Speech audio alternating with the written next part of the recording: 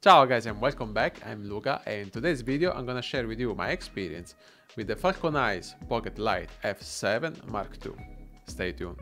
If you are already following my channel since some time, you probably know that I like to work with small and portable lights because I tend to travel a lot. Until last month I was pretty happy with the non-light PowerTube 6C Mark II, but with those lights I had the problem that the battery life was extremely short. Could have run it for around 50 minutes, maybe 40 minutes after 1 year of usage, because the battery tend to degrade pretty quickly. And I also had the problem that I couldn't control the lights remotely with a smartphone. So because of these two problems I was looking for something else available in the market. Luckily for me, Falcon Eyes sent me a copy of this light to test it and make a review, but this video is not sponsored by them and I'm totally free to say whatever I want about this light. So this is gonna be a totally honest review about the light. I've been using this light for almost 1 month, both for my YouTube channel and for client jobs, and I can say that this light is pretty good.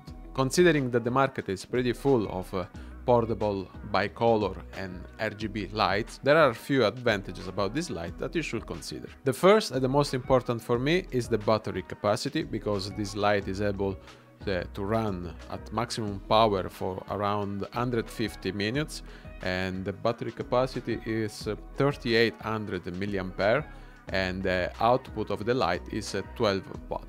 Of course 12 watt is not that much for outdoor usage, but for indoor usage it's pretty good. The second thing that I love about this light is the ability to use it with a dedicated app for the smartphone. You can use it both with Apple and Android devices. In my case I use an Android smartphone and I didn't have any problem or bugs while operating the light with the smartphone. Don't underestimate this feature of the remote control through the smartphone.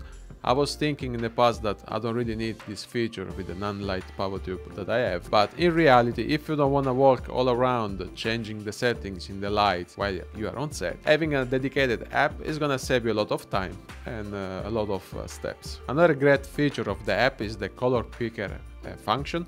So you can upload an image in the software and you can match the color of the lights with the color of the image you have uploaded. And that's pretty helpful if you already design the color palette of the final looking image of your video or movie. Another feature that I love about this light is the range of the bicolor light. So this light can go from 2500 Kelvin up to 9000 Kelvin.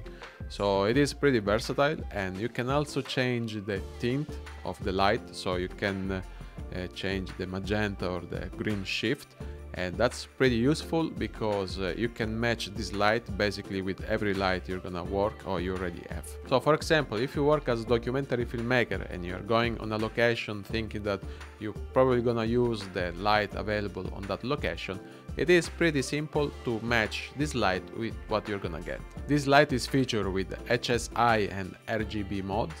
You can also select LGL or RGL presets, and there are also effects function. Talking about the effects page, I found 2 minor bugs that are not really annoying me, but maybe they can be really annoying for you. So I think it's really important that I share this information with you. The first is the candle effect that I don't really use, but maybe you wanna use it. To my eyes, it looks like a kid is blowing a candle on a cake after a long run. So like it's a candle that is turning off and turning on. I never saw a candle doing that, except when you try to blow a candle. The second problem that I found is that after you play in the effect page and then you go back to the normal light controls, the light is sort of stuck with a certain setting. I don't know what it's about, but if you restart the light, everything will be normal again. It is a really minor thing, it shouldn't bother anyone, but I think it's important to share it with you. I don't know if it's a problem of my specific unit or if it's a common problem, so please, if you have this problem or not, write down in the comment below your experience, so everyone has a better idea of what's going on. Yeah, down there, under the like and subscribe. Thanks guys. If you have any question, please write down in the comment area below. I'll be happy to solve your questions. Thank you so much for watching, and I hope I'll see you next time. Ciao guys.